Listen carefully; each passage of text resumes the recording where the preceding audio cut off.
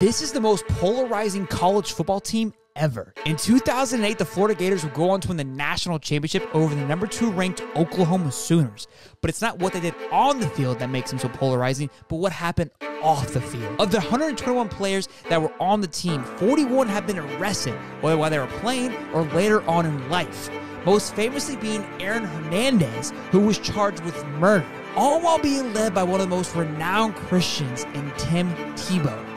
Maybe Urban is one of the greats to make a team like this come together. They need to hurry up with that Netflix series. I have questions.